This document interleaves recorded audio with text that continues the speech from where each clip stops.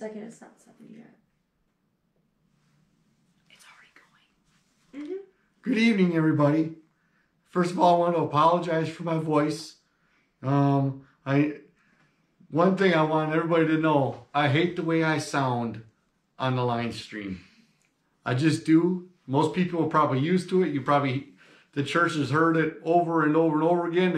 You probably say it's the same. But every time I hear my own voice, it just doesn't sound right. But I want to tell you, my voice is in really bad form tonight. So just bear with me. I have Amelia here with me tonight. It was her turn. Actually, she drew the short straw. And so tonight we are going to be doing, because Sunday is Easter, and we are going to be doing our Sunday lesson, or our Easter, I should say, lesson. And you will find that on page, just a minute, we're working off the page. Page 5. Page 5. So you turn to page 5 in your workbooks if you're following along. If you don't have workbooks, just listen, it'll be all right. You can get through it without the workbooks. This is for a study that we had started a while back, and the congregation has workbooks. Tonight we're going to be discussing, first of all, let's read John chapter 10. Amelia, maybe I should have you read John chapter 10, verses 17 and 18. Okay. Okay. Therefore doth my Father love me, because I lay down my life, that I might take it again. No man taketh it from me, but I lay it down of myself. I have power to lay it down, and I have power to take it again. This commandment have I received of my Father. Amen. And I will read Romans 8.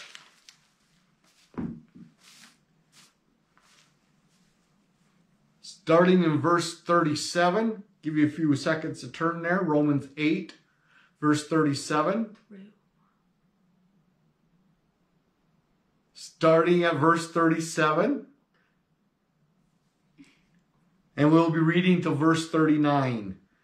Nay, in all these things we are more than conquerors through him that loved us. For I am persuaded that neither death nor life, nor angels, nor principalities, nor powers, nor things present, nor things to come, nor height, nor depth, nor any other creature shall be able to separate us from the love of God, which is in Christ Jesus our Lord. Amen. I want to make a special note here. I have preached from this section of Scripture many times, or at least 1 or 2 times, and it talks about present nor things to come. Our past cannot prevent us from anything. It's not even mentioned. Amen. So we always are concerned about our past sometimes when we worry about our relationship with God, and if our past is so bad that it will deter God from, no. Our past, once we repent, is done and over with. Amen. God only cares about now and the future. Amen. And that's what he tells us, if we are to only worry about the now and the future. Amen. So when things go wrong, it is tempting to view ourselves as victims. Jobless, accidents, church splits, abusive relationships, financial catastrophe. All of us have had to deal with problems that were not necessarily of our own making. We are traversing a fallen, broken world in a body that is decaying. Amen. Much more rapidly than we would prefer. Amen. Maybe you do not want to you never dreamed you would receive that diagnosis, but now hospital visits are part of your weekly routine. You did your best to raise your children in truth, but today they are wandering far from their spiritual home. You did not ask for it, but trouble landed in your lap anyway. So with that being said, I need to ask a question. Why do you think it is tempting to view ourselves as victims when life goes wrong?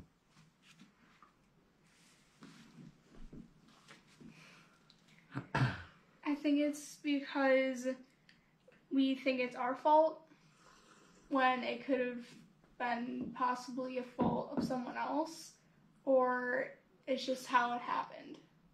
It's just coincidence sometimes. How about it's just life? But I guess the question is, when life happens, we always are tempted at times to view ourselves, as the question says, as victims. When the Word of God is solely contradictory to that. When we are in Christ Jesus, we are not victims. We are victors. Amen. We are victorious. Amen. And no matter what life throws at us, yeah, it may be complicated. Yeah, we may not have an answer for it. And yeah, we don't even know why it happens. But that still doesn't make us a victim. Amen. So, excuse me. So if anyone did not deserve the suffering he endured, it was Jesus. Amen. He was tempted, but he never sinned. He walked in perfect wisdom. He was the embodiment of wisdom and knowledge. When he never made rash decisions based on pride, lust, or fickle human emotions. But when Satan presented Jesus with the opportunity to seize worldly glory and power for himself, Jesus refused the offer. Is tomorrow filled with nothing but misery and regret? Why would we view tomorrow with misery and regret? Is it maybe because we maybe made some mistakes today? Is it maybe because we are in fear of tomorrow? These are all the questions that we are going to discuss tonight. As far as we're going to try to pick apart, am I a victim or am I a victor? Amen. Come on. Mm-hmm. Which one am I? Am I a victim or am I a victor? Amen. Is there hope for the future? I mean, we look outside today and turn on the radio, especially with what we're dealing with right now. And I know there's a lot of people referring to it, but it is always on the, you can't turn on the radio and not find any news on it. I mean, it is dominating every broadcast of every kind. Mm-hmm. You can't even listen to a music station without it. You can't, it's everywhere. And so you can't even get away from it. So that is our now. Mm-hmm. And then we might ask ourselves, oh no, if I get it, does that make me a victim? A victim of what? Mm-hmm.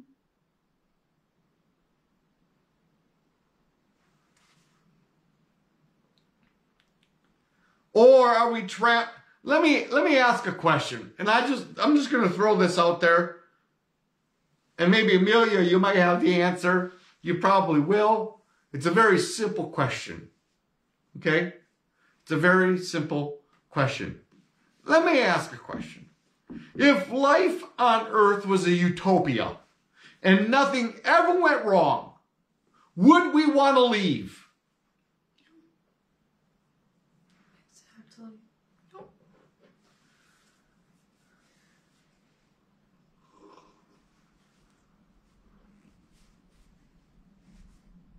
Amen. Mm-hmm. Think about that. Would we want to leave? And as long as there's sin present, right, no matter what relationship we have with God, we are subject to a sinful world. Right. Yep. Okay? And just because we are subject to a sinful world does not mean that we are free from anything going wrong in our lives. But just because things go wrong in our lives Tonight we're going to find out that that doesn't make us victims. Right.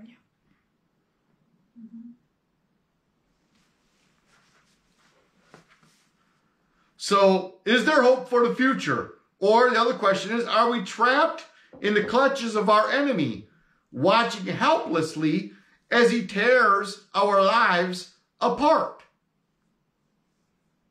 Maybe that's a good question. Maybe when everything is going wrong, and maybe we feel like victims because we feel helpless.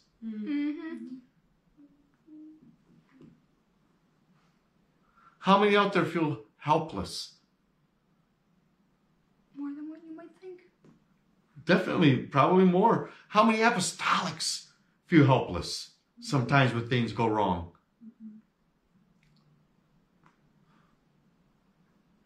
There's good news. Believe it or not, for those who put their faith in Jesus and his sacrifice at Calvary.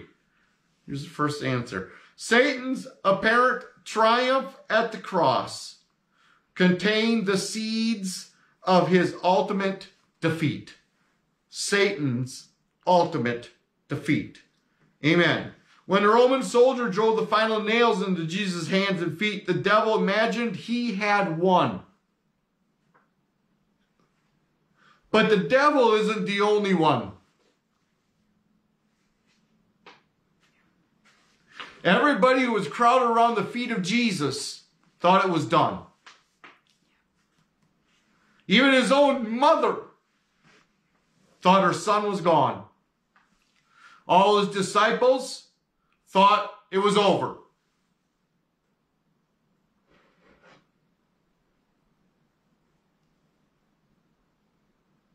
So in their eyes, it did look like the devil won. So when things are going wrong in our lives, is the question we feel like victims, or is it we think the devil won? Right.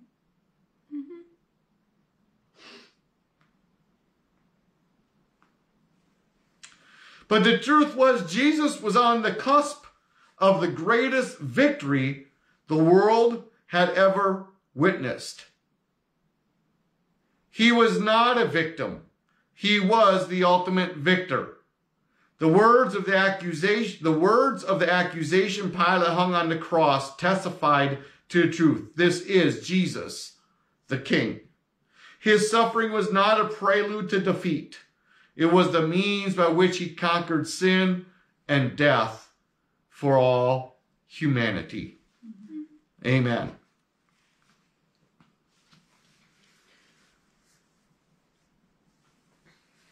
Why do you think suffering was part of the plan for the Messiah? Because we suffer.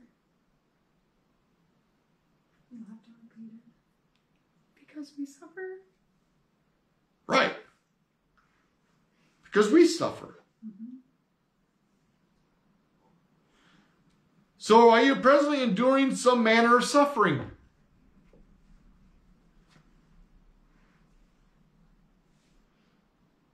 Well, yeah, turn on the radio, look outside. All of us are sitting around the house, but we'd probably rather be doing something else because we've been around the house. We Want to be at church, right? How about Yeah. not being at school online? How about not being at church right now? Right. I feel like I'd rather be at school than at home doing school. No. I bet all the kids probably are saying, even those who hated school are probably saying, I want to be at school. No, I'd rather have online than go to high school. But my professors barely know how to use email. I'm gonna lose my mind. Okay, it's a event. So we look at this and we say, okay, yeah, we're enduring some manner of suffering.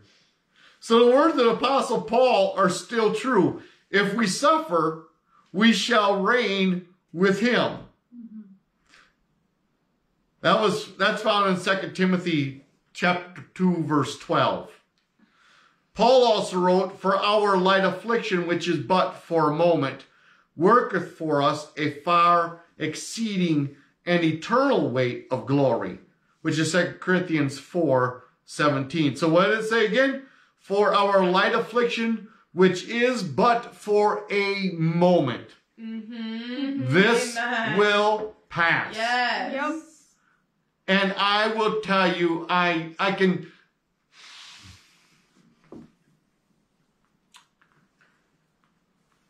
don't know how exactly, but I can tell you this. The church will come out of this victorious. Oh, amen. Yes. Amen. I may not necessarily know how it's going to happen or what's going to transpire through it all. But we know from past experience, we're going to come through this victoriously. Right. And we're going to come through this in a way that's going to absolutely blow our minds. Amen. And I can't wait. I am excited in a time when everybody should be feeling sad about what's going on. And I do. But I'm excited about because this isn't the end. Yes. Yep, Amen. right. It's just Amen. the beginning. So these afflictions, which are but for a moment, worketh for us Right. a far more exceeding and eternal weight of glory. Parents, I hope you're using this time to get closer to your kids. Right. We read this earlier, how sometimes our estranged children from God might be because we as parents, have got to take the responsibility, and maybe we didn't nurture that in them. And I'm trying to get us to understand that now God has given us the opportunity to get back to the nurturing aspect of parenthood. Too many times, and you see it in the world today, where children are left to raise themselves, and the worst thing an apostolic parent can do is allow their children to raise themselves. Amen. We need to get back to that. Am I saying then it's our fault? No. But I am saying is we need to take this opportunity to get back to some of the basics of the Word of God. And the Bible always talks about parents putting our children first. We put our families first. And we need to put a relationship with God at the top, but then our families need to be in there at the top.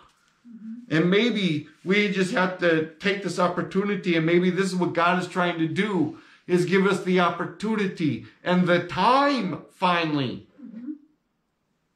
to put some of our time back into our children. Amen. Back into those things that matter. Amen. Because what we are striving for isn't for glory here. Right. Come on. It's for a future glory in heaven. Yes. Yep. It's for that time. And what we do here, we just have to endure for a while. Because compared to eternity, a lifetime on this earth is a while. Right.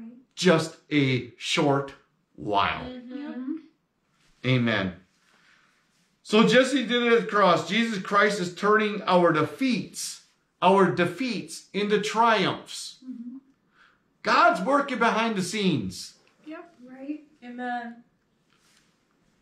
I had the privilege of many opportunities through Bible college and through my adult years to work in dramas and work in plays and to work in productions of that kind. And a lot of my jobs when I come out of Bible college, while I was at Bible college, we mainly were on the stage, but we also had the jobs, and which was a great part about it was we wrote our own plays. And then we even sort of, quote unquote, directed our own plays. We had an advisor who was there to make sure everything went off and to keep us motivated. Right. Which was a full-time job, may I say.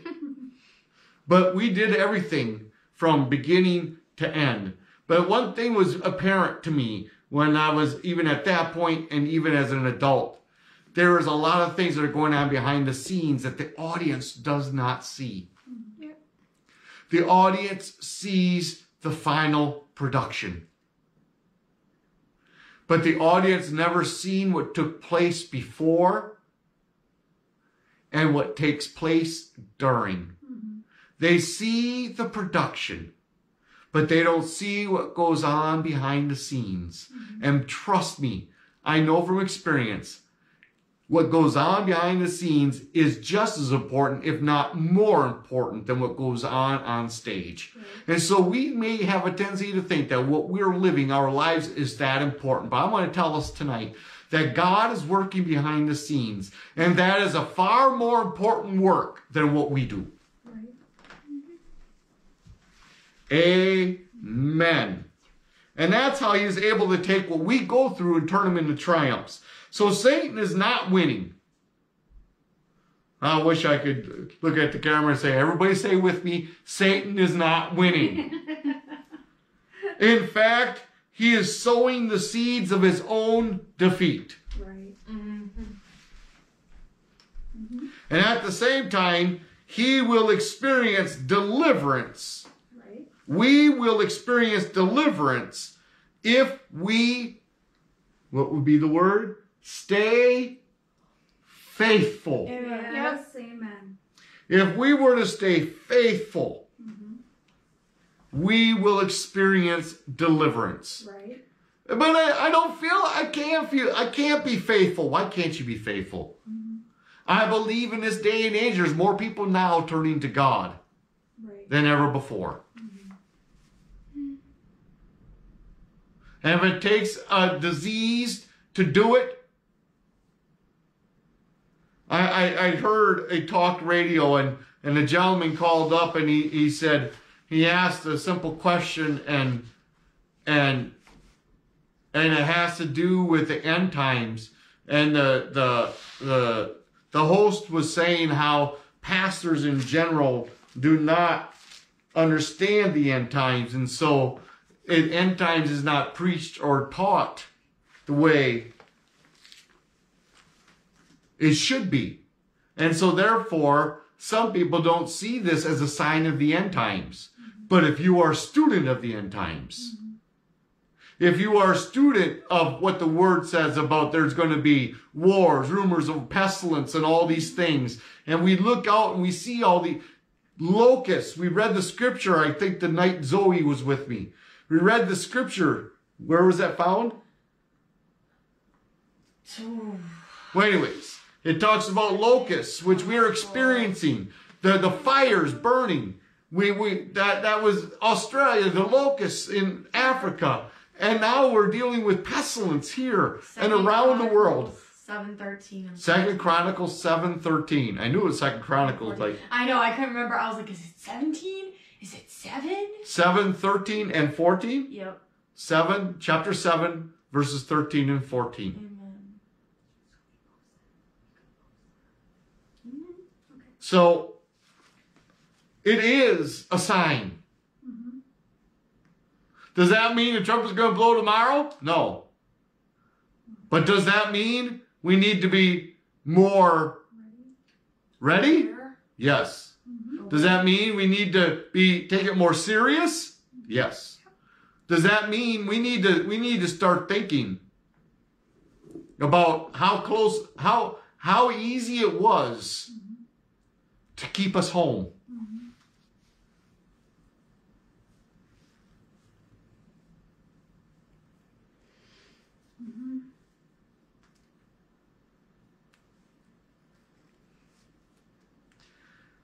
We were willing to give up some of our basic freedoms to stay home for safety.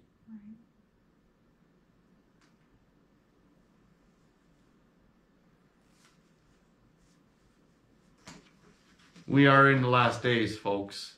Amen.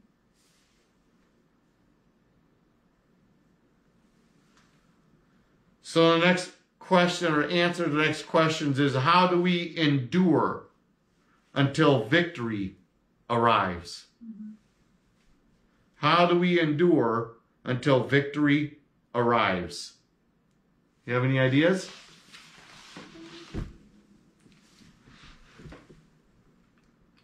We can use this time to the fullest to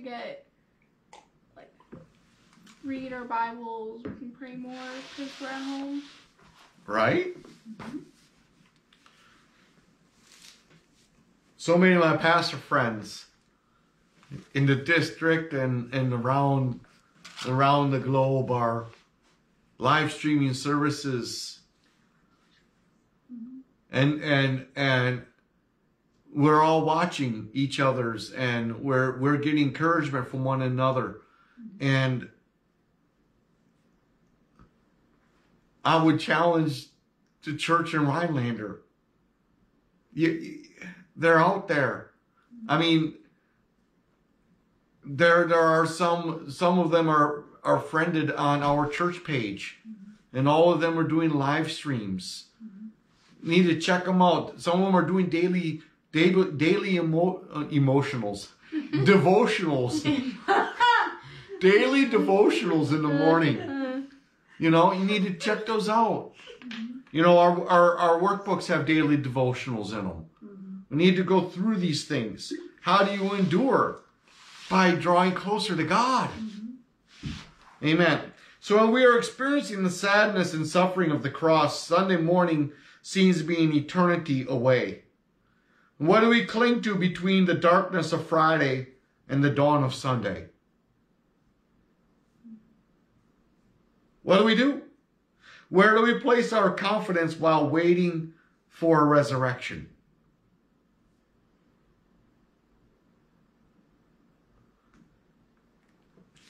First of all, and this is another answer. First, we can have confidence in what? You said it. God's Word. Yep. The Word of God. We need to be reading the Bible. We need to be studying it. We need to be taking this time to set up a daily devotional if we don't have one. We need to set up a time I talked about altars, and if we're not going to the church and praying at that altar, we need to have a place to pray. We need to have a place to get alone with God. We need to, now that we're not can't constantly run to and fro all day like a chicken with her head cut off. It's pretty much go to work and come home. If you're lucky, you still have a job and you're still working. For those of you who aren't working, you're home all the time. Yeah, you're probably bored out of your mind, but there's opportunities. Amen. Our victory has already been prophesied in Scripture. God can take life's worst and make it work out for our good. Let me ask you this. If God can raise himself from the dead, then why in the world do we see our lives as hopeless? How much more can he do for us, the creation he loves? Amen. So if God be for us, who can be against us? Amen.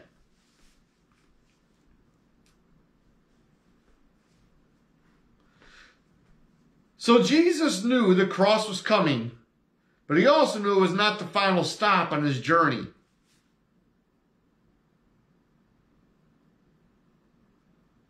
I'm reminded of a song, "This world is not my home, I'm just a passing through. The treasures are laid up somewhere beyond the blue. The angels beckon me from heaven's open door, and I can't feel at home in this world anymore."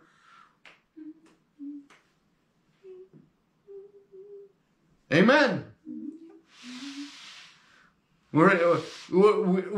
This isn't our final stop. Right. And this is just a journey. As a man, he clung to the hope that death and destruction would give way to life.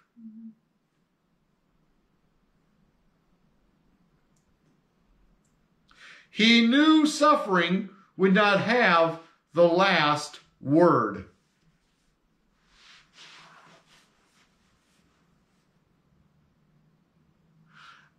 I think we need to rethink. I think we need to rethink the fact that when we experience the victim mentality, that we all of a sudden give Satan authority in our lives.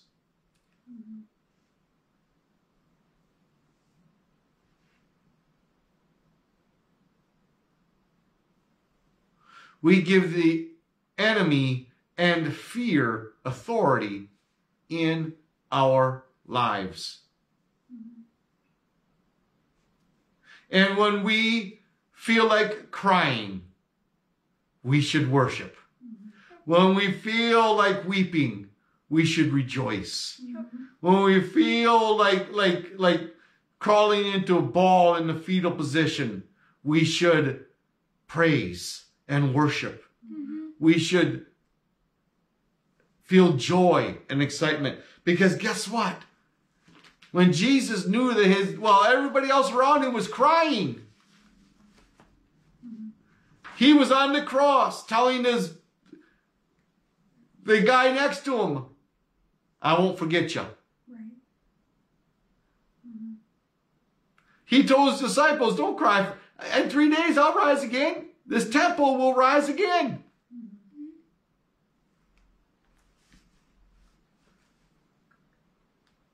We also can have confidence in God's love. That's the next answer. Difficulties and setbacks are much easier to endure when we feel the love of those closest to us.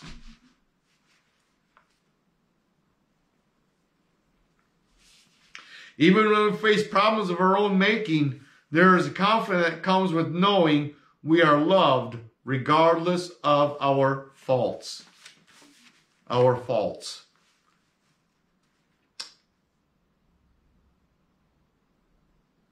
God loves us regardless.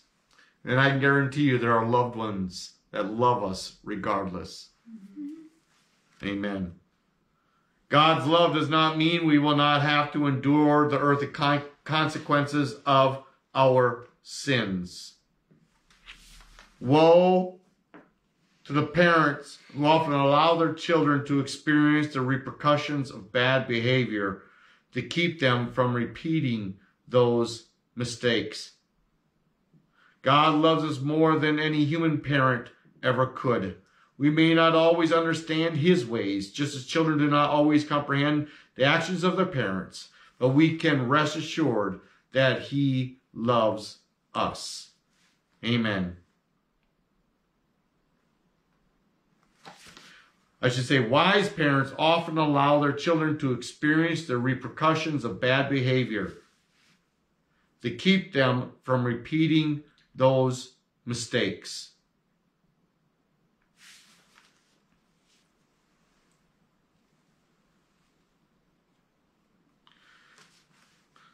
I agree and disagree sometimes. For the simple fact is, sometimes as parents, we don't know how to get our children back once they made those mistakes. I will always agree that a parent should allow their child to experience the world if you want them to grow up to be apostolic adults. Because let me ask the question, how then do you get them back?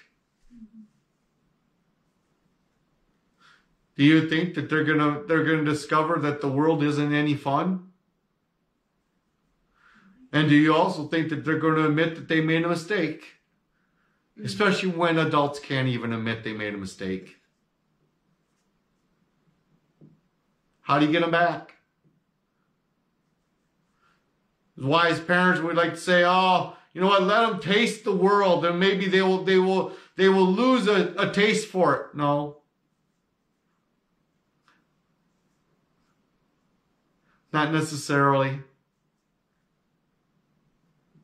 So I don't fully agree with that. Do I understand that they may have to understand what a hot burner means? Yes. Will they have to burn their hand once before they realize that hot means hot? And it means ouch? Yeah, probably. But do they have to experience the world to become better apostolics? No.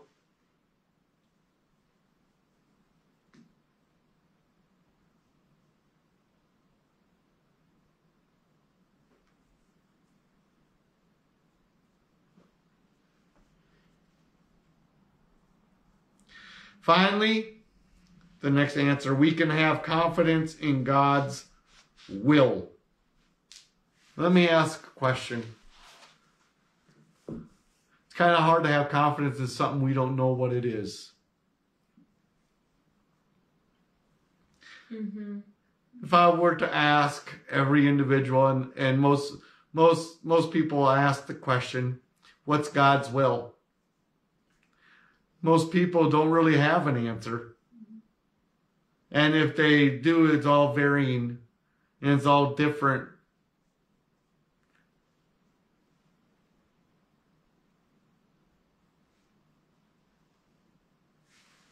But God's will is just mainly this, that no man shall be lost. That all shall come to repentance. That's God's will. I don't understand what God's will is for my life once I've already done all of that. Preach it, teach it, live it.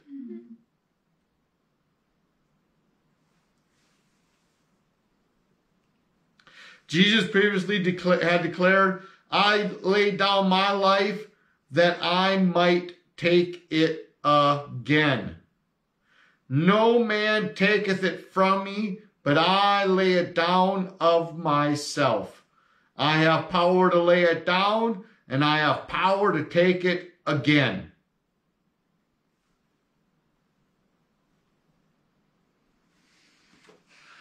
No man can take it unless I freely give it up. There's a truth to that. There's a spiritual truth to that. The enemy cannot take our lives unless we freely give it up. Mm-hmm. The enemy cannot have dominion over our lives unless we freely give it up. The enemy cannot have any power over us unless we freely give it up.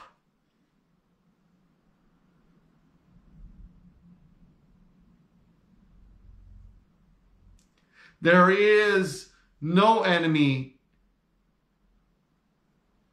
no weapon formed against us shall prosper unless we let it. Mm-hmm. Unless we let it.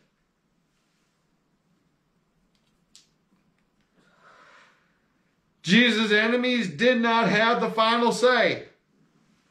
You might look at me and say, but Pastor, he rose again. But he had to freely give it up.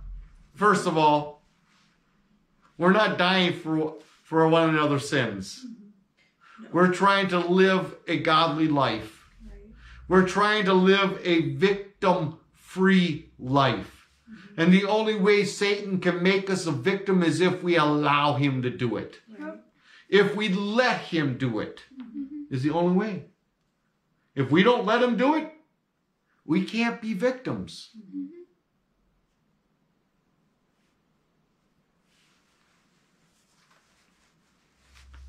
If you're a child of God, negative circumstances cannot destroy you.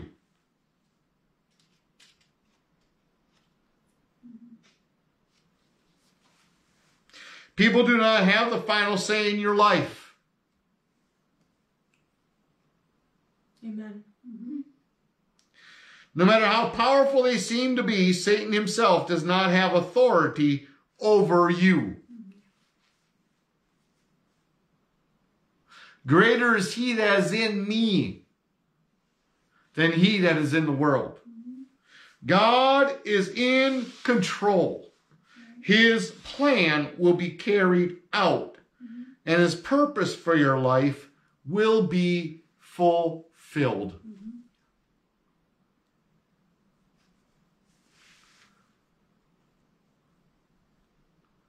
Let me ask a question. Is it possible to fulfill God's plans for our lives if we're always hiding and running from Satan?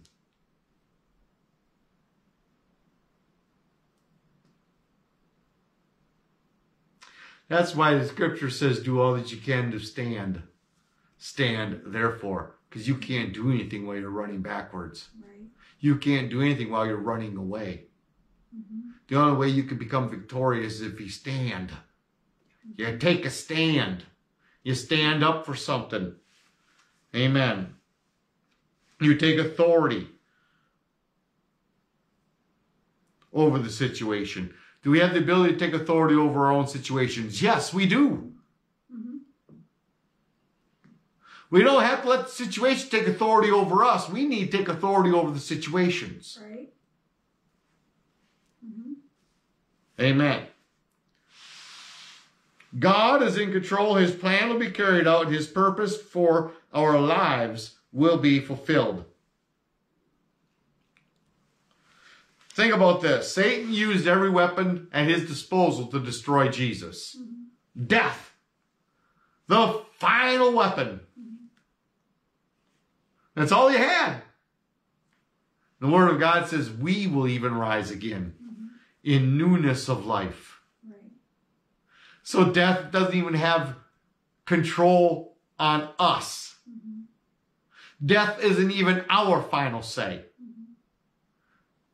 Death isn't even the final weapon Satan has against us. Mm-hmm.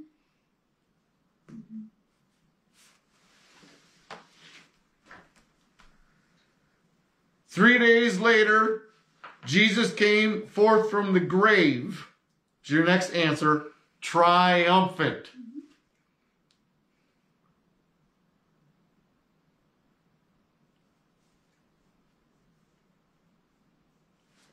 Amen. Let me ask a question. How do we rise triumphant from the grave?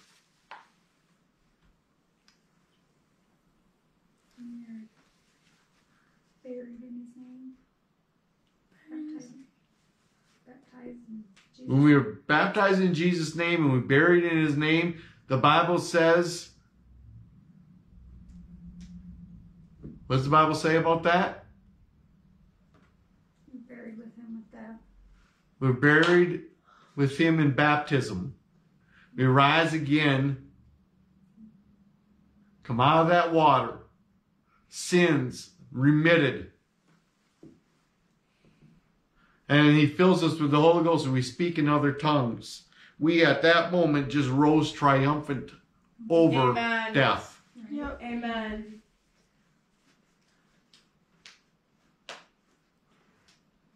We are walking in newness of life.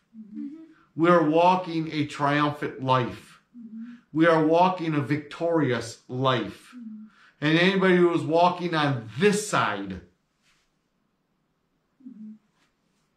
is not a victim. Right. Amen. His victory was a precursor to ours. Uh-huh. So why do we celebrate Easter? We celebrate Easter not because Jesus himself rose again from the dead, but because he rose again from the dead, we now have the power and authority to rise and be more powerful than death. Right. Death isn't the final say in our lives anymore either. Right. Amen. His victory, is the last answer, was final and complete. Yes. Amen. Amen. Let's read Romans 8 again in closing.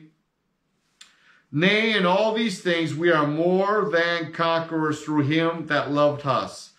For I am persuaded, this is Paul, that neither death, nor life, nor angels, nor principalities, nor powers, nor things present, nor things to come, nor height, nor depth, nor any other creature shall be able to separate us from the love of God. There is nothing out there that can separate us from the love of God, which is in Christ Jesus, our Lord. Nothing. can separate us. We are not victors. Or victims. I'm sorry. We are victors. We are not victims. Amen. We are not. Amen.